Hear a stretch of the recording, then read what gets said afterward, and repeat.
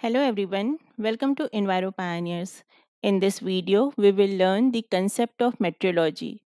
Meteorology is very important in environmental science as it links the atmospheric processes with the ecosystems, water, land, and human activities. It has its application in predicting the air pollution dispersion, climate change monitoring, water resources management, disaster management, agricultural practices and its management in the energy sector, mainly in the renewable energy production. It is also useful in the study of the ocean and atmospheric interaction, and it is also important in studies related to the human health because human health is affected by the heat stress, cold waves, or the humidity, and also the weather condition. It influences the spread of the vector-borne diseases like the malaria, dengue, cholera, etc. So this meteorology, it is defined as the study of the atmosphere, atmospheric phenomena and their effect on the weather.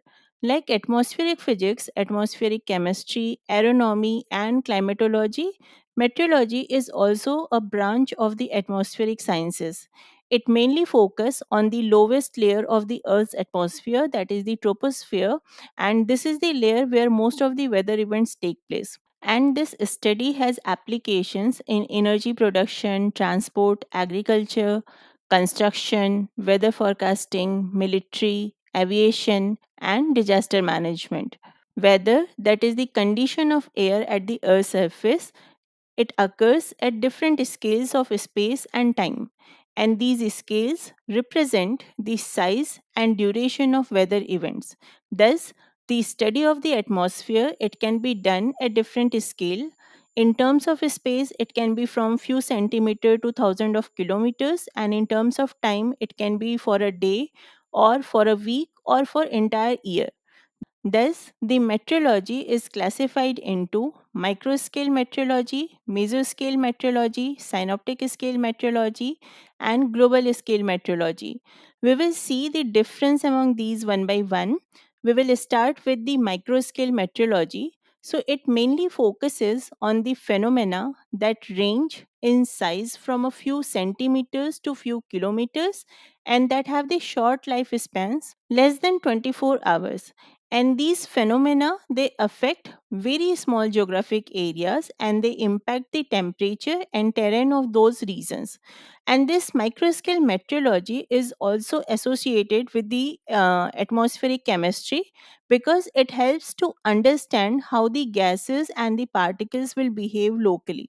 So example of the microscale meteorology it include the transfer of the heat between the soil and the vegetation, the movement of the air pollutants, and the air quality.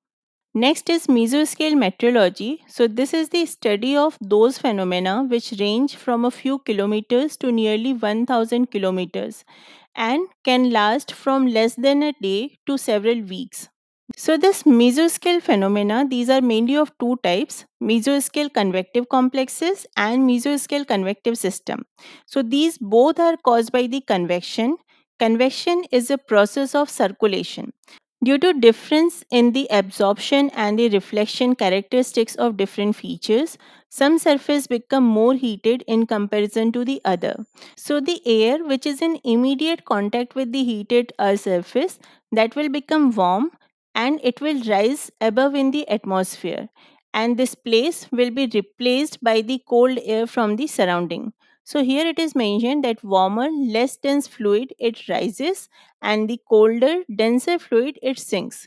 So this convection it results in the transfer of the energy, heat and moisture, and it is the basic building blocks of the weather. In both mesoscale convective complexes and mesoscale convective system, a large area of air and moisture is warmed during the middle of the day when the sun angle is at its highest.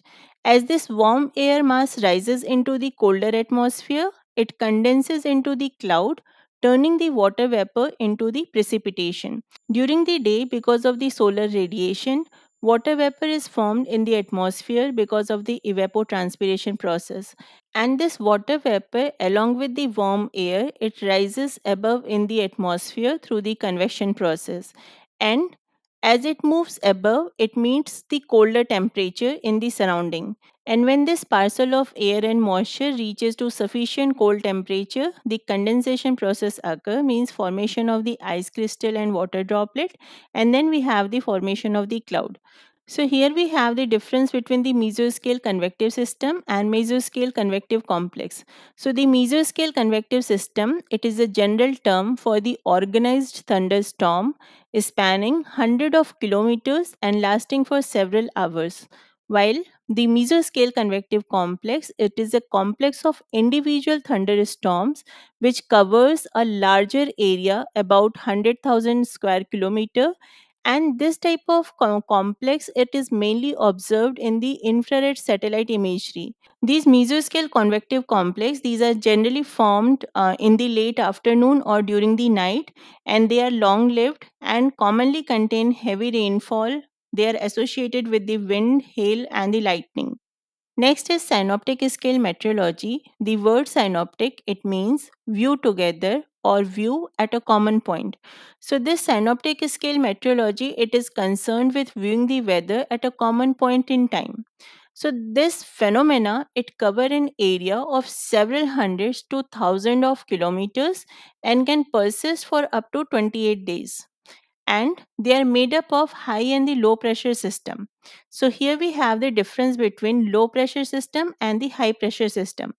Low pressure system, it occurs where the atmospheric pressure at the surface of earth is less than the surrounding environment, while the high pressure system, it occurs where the atmospheric pressure at the surface of earth is greater than the surrounding environment. So the low pressure region is the area where the moist warm air, it rises and cools down, and the formation of the cloud and precipitation occurs in this region. While the high pressure regions are those areas where the dry and the cold air, it declines, and as it moves near to the earth's surface, it warms up, and on the earth, this wind, it blows in the clockwise direction from the center. If we see in this image, we have the low pressure regions at the equatorial belt, and then at 60° north and 60° south. So here it is mentioned low pressure and rising air. But at 30° north and 30° south, while at the 90° north and 90° south, we have the region of high pressure where air descends from the atmosphere towards the ground.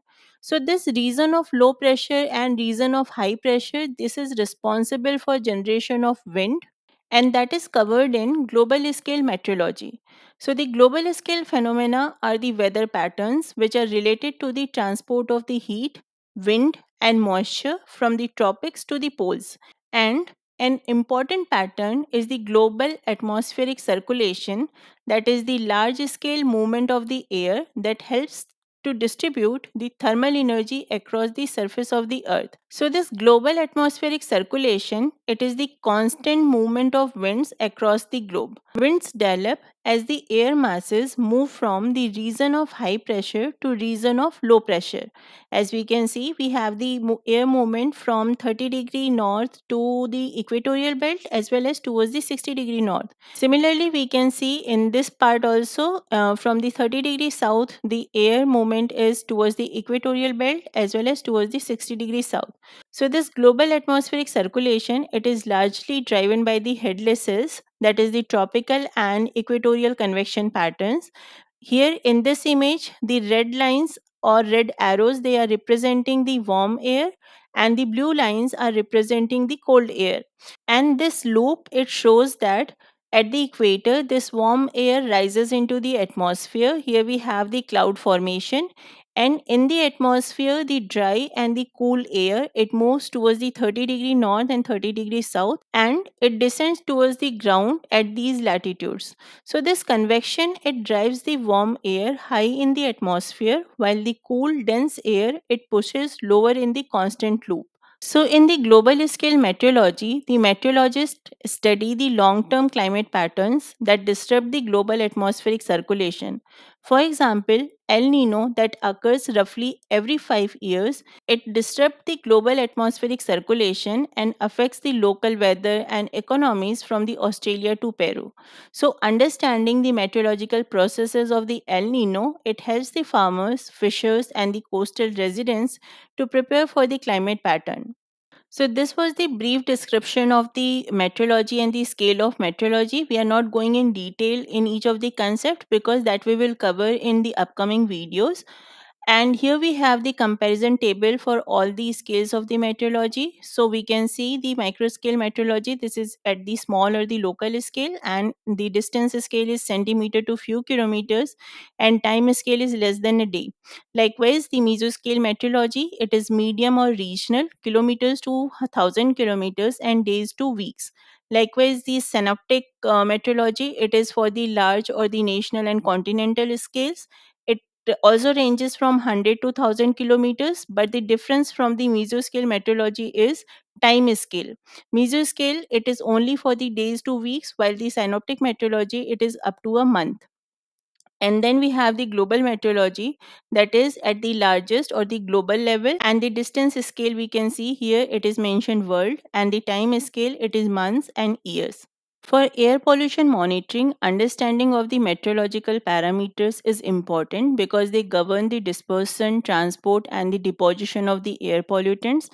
In the UGC NET syllabus, we have these parameters to cover: temperature, pressure, precipitation, humidity mixing ratio, saturation mixing ratio, radiation, and the wind velocity. So, we will cover each of the topic in detail in the upcoming videos.